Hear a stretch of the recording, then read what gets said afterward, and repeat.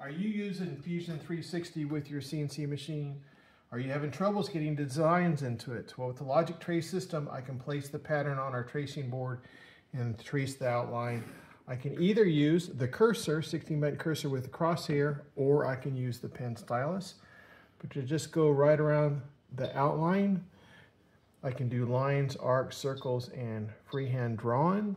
And then I can save a file that I can load right into Fusion 360 or any CNC software, and then cut it out. I'm going to save this file and then cut it out on a laser cutter. I've got a couple more arcs here. Got a line, one last arc, and then I'm going to save the file, and then cut it out. There it is. It looks great. Let's save it.